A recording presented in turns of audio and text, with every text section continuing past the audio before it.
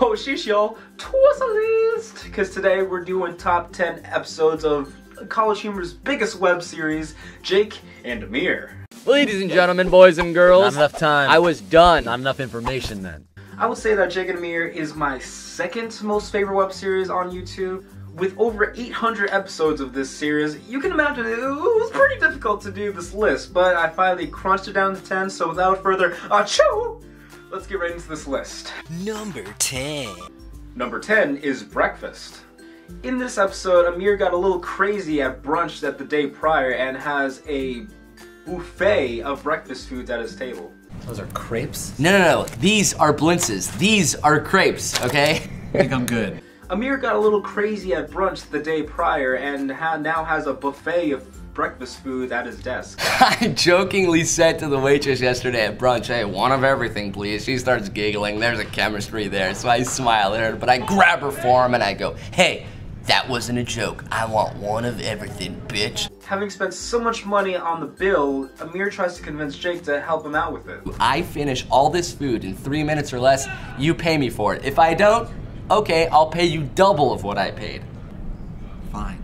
I think what I love about this episode especially is just the insane story Amir tells of what exactly happened at brunch and how intense he gets with it. After every plate, she's like, are you sure you can afford all this stuff? Because, you know, you've seen me on Saturday nights, I'm dressed like a vagrant or whatever, but I go, hey, not only am I sure I'm gonna pay you for all this stuff, but there's a tip in it for you. I start losing it.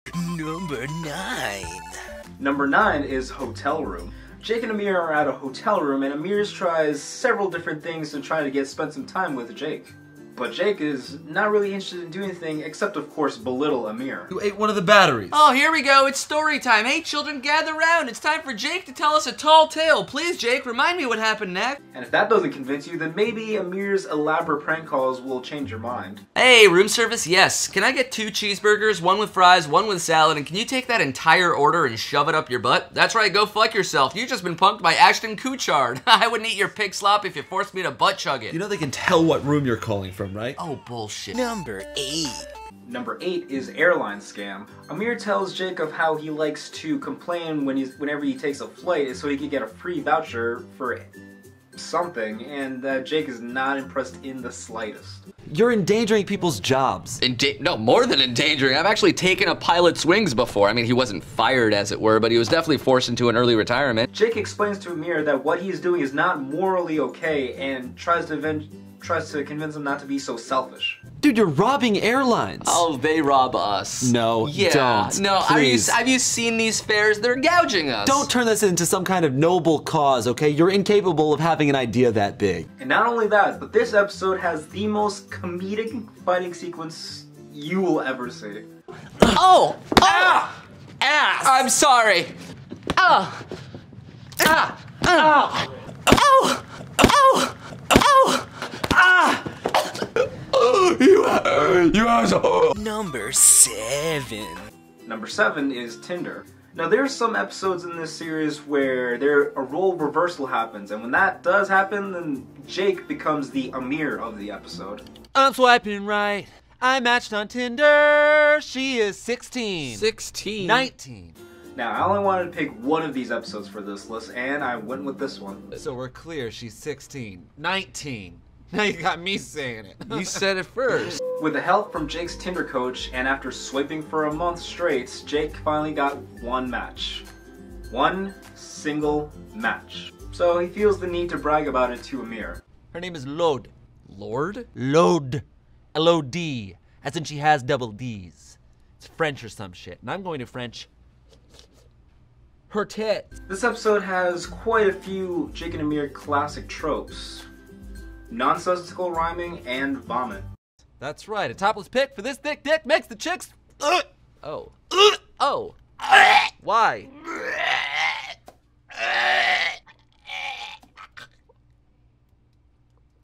Sick! Holy shit!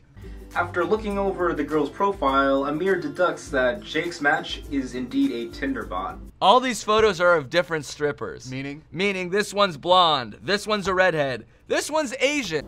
Jake refuses to believe what Amir said, only to be at the end of the episode that the Tinder bots stole Jake's dad's credit card information. She just wrote back, can't do tonight, cutie. What? I withdrew $1,000 from the account as a holding fee for next week. No.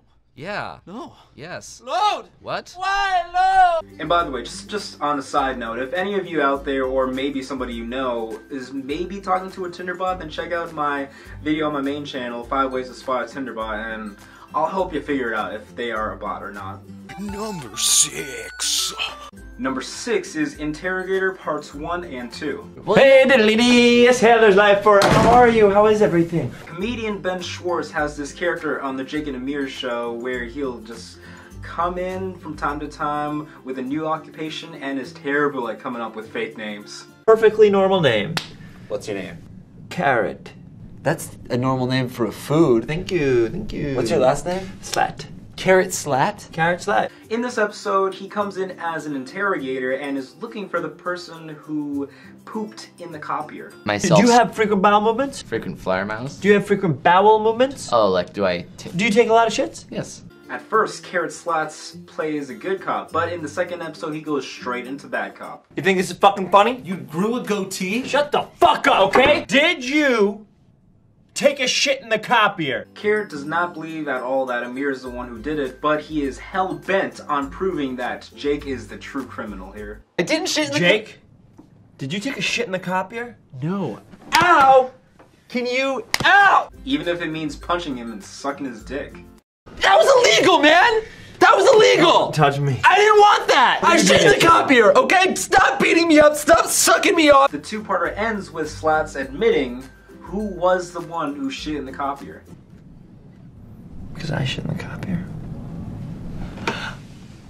Number 5. Number 5 is audition. Jake and Amir are auditioning girls for a sketch that Jake wrote for the College Humor. Oh wow, so I guess that's why they call it the blues. That's great. Alright, thank you very much, Liz. We're gonna definitely be in touch. Amir has taken it upon himself to tell every single girl that auditions that they got the part. Walk out right now with your head held high because you just won a goddamn beauty pageant and a talent show all in one. And then start laughing and saying how terrible their performance was as soon as they walk out of the room. Never. Holy shit, that was awful, right? She's still close enough to Next! And what I find really great about this episode is how Amir finds a lot of different ways to praise girls on their acting. This is the last second of your life that you were in a goddamn A-list fucking Jesus. Yeah. Number 4. Number 4 is Rolex. Jake. Amir. Call me Jake. Absolutely not. Amir decides to surprise Jake with a gift, which just turns out to be a Rolex. You know how you're always like, what time is it? I've never said that to you before. Well, in it's my time life. for me to get you a new watch. Instead of being thankful for the gift like Amir assumed he would be, Jake just gets angered by it. You're an ass. You're an asshole. I don't want this gift from you. You diva little. I'm sorry, you're a Shut cunt. up, dude. You I'm just sorry. yelled cut in the office. I'm sorry for. Jake has had enough of his shenanigans and is just plain tired of Amir's obsession with him. What is this manila folder? Sketches, photos, a Venn diagram. I mean, dude, this is psychotic. What? Amir cannot take all the honesty that Jake lays out on him, so he has no other choice but just to start crying tears of soy. Okay, here we go. Cause look at this. Oh yeah. my God, help us! I'm crying. He's crying soy. Tears of soy. Tears of soy. Oh, I'm beefing. I'm beefing soy. Number 3. Ugh. Number 3 is Movie Date Parts 1 and 2. Jake is on a date, but not only to be interrupted by Amir, but also by 2 very special guests. Let's all go to the movies. Let's all go to the movies. Ben Schwartz's character returns, this time as a movie usher. What I can tell you is I have a very ordinary name, much like everybody else in the world. What is it? You want to know my name? Yep. Right now. Yes. Sulu Candles. Sulu Candles. Ooh, what a thunk it. Sulu Candles also presents the director of the movie they're about to watch, who is none other than Thomas Middleditch's character, Amir's longtime rival, Dubes. So, ladies and gentlemen, I present to you the sensational Mr. Penis! Scarlett Johansson, anal. Good luck making fun of that, a squeerge. No. Yes? Sorry, Scarjo. Curse you! Tubes is still angry with Amir for turning down a part in his movie that he had lined up for Amir. The script was poor. Well, now I'm filthy stinking rich when this thing gets released to the public, and I hope it bites you on your filthy little ass. These 2 episodes are just way over the top and comedically with brilliant performances by everybody. Good luck making fun of that, a sneer. Looks like you stumped me, Bobby. Ooh! Curse you! Well done. What the fuck did I just watch? Also, these 4 guys make it obvious that they love working with each other and are just fantastic at playing off of each other. Ma'am, what's your name? Julia. Franklin, let me ask you this. Wrong. Do you want to get with a hero, a zero, or a gyro? Oh my No, it's god. pronounced hero still. The 2-parter ends with Dubes proposing to Jake's date, who accepts it, and then Sulu Candles just throws candy all over everybody. I'm gonna give you so many babies. I'm gonna hit it, and every time I hit it, I'm gonna think of Amir. No, I don't think that's the insult that you want it to be. Yes, it is. Number 2. Number 2 is Costumes 2. In this episode, Halloween is just around the corner, and Amir needs Jake's help with which costume he should go with this year. I have a dream. It's a Ben Franklin costume. What? Man. No, I thought this was George W. You crammed so much wrong into so few words. Thank you. From Psy to Zombie to Blackface, Amir comes up with terrible costumes. No! Are you insane? Go home! Take that costume off right now! You're gonna get shot! Jesus. Yes! Jesus! Exactly! Wipe it off! Shower!